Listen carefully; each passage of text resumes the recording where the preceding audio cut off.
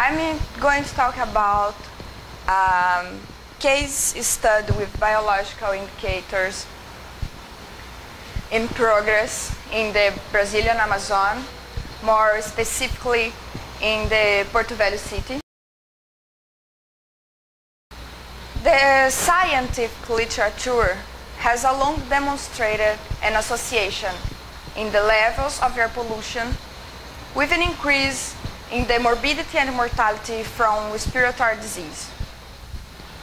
Some authors suggest that people, mainly asthmatics, can present system effects as inflammations and allergies and decreased lung function.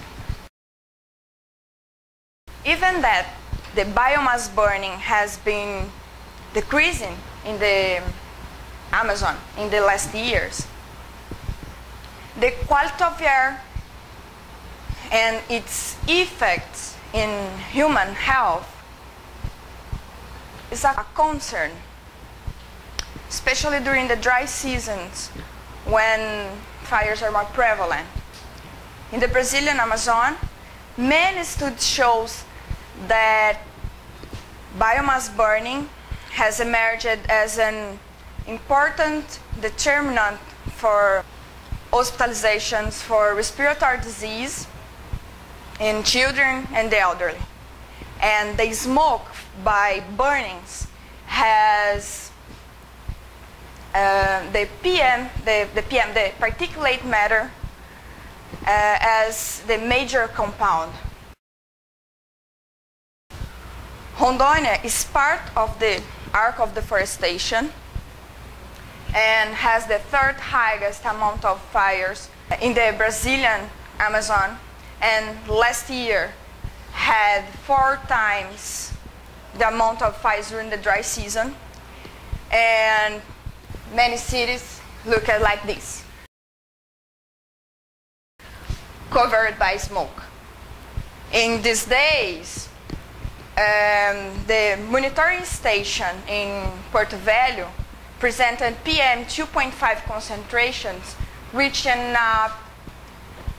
300 micrograms daily, and the WHO limits for human safety, it's no more 25 micrograms daily, and the limits for Brazilian legislation is no more than 50 micrograms daily.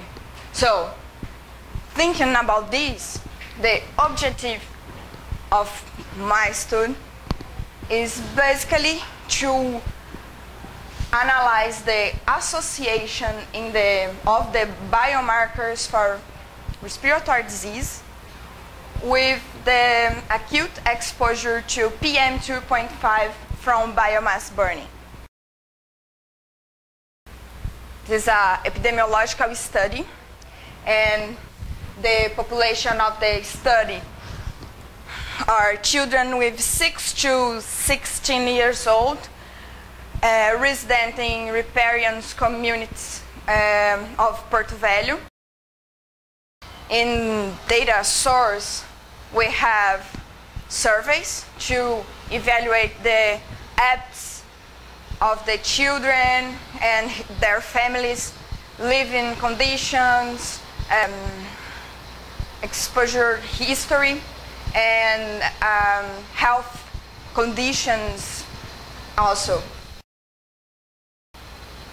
We used also the spirometry to measure the lung capacity of the children, and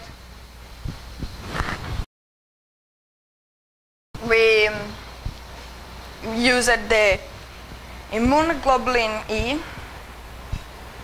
as marker for allergy, and the C-reactive protein as marker of inflammation.